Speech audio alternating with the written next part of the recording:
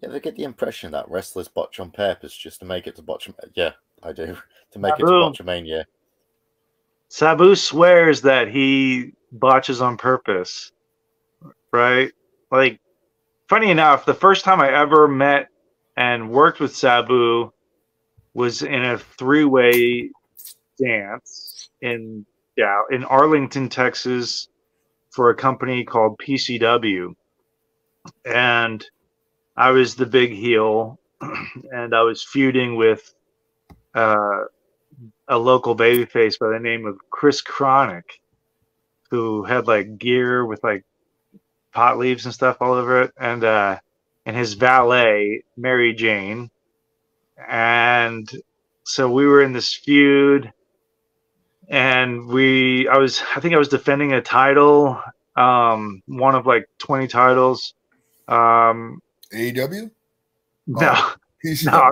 Okay. no, there was like maybe I think only 3 or 4 titles in this company, but it was a Oh, really cool company at the time. It was like the it company to work for in Texas at the time because they had bought an old movie theater that was doubled. It was like it shared a building with an old gym, and so they bought the entire building. And I think maybe they already owned the gym. I'm not really sure, but anyways, they busted out the brick wall that separated the theater, the movie theater, and it was like I don't know what kind of movie theater it was because it was just like one big kind of theater auditorium seating kind of thing.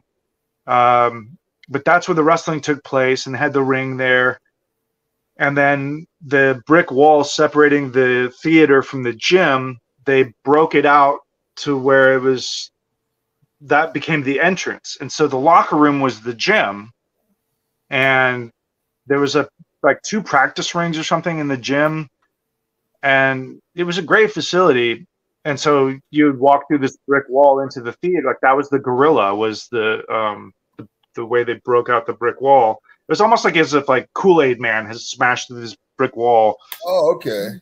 Yeah, so they made that the gorilla, and that was the entrance. It was really neat. But anyway, so I wrestled Chris Chronic, and we got out there and we started this match. Like we did maybe like 2 moves or something, and he like I think I shot him. He reversed me into the corner, and then the music, like the lights went off, and the music, Sabu's music hit, and he was like this big surprise, and they were like, "Oh my God, Sabu is here! Sabu, Sabu!" And he comes out, and so I do this shoot reversal. I take the turnbuckle, and Chris Chronic gets down on all fours, and Sabu gets in the ring, and like right off the bat, he's gonna run and do the jumping like Arabian press into me. Yeah. Because now it's like 2 baby faces on one heel, and he takes off and he jumps and he trips right on Chris Chronic and just bites it like right at my feet. Like first thing of the match, he botches his own move right off the bat, and I'm so stunned because I'm sitting here like really excited to be working with Sabu, and I'm just like, holy shit! Like in my head, I'm thinking like, oh fuck! Like he just fucked up like his own move. Right. And watch the match. I think it's on YouTube. You can kind of see him like point down, and he was like looking at me. He goes, "Stop on me, you idiot!" You know what I mean? Right. I'm just like, oh right. I was trying to fucking like kicking him, but there was a moment where I was just like, oh shit. But then like later on, befriending him and everything, like he would swear that he would fuck up his own like the triple jumps and all that. Like he said he would fuck up on purpose. But he would justify it by saying that, you know, that's part of what makes things high risk. And if you never see anybody fuck up, then where's the risk?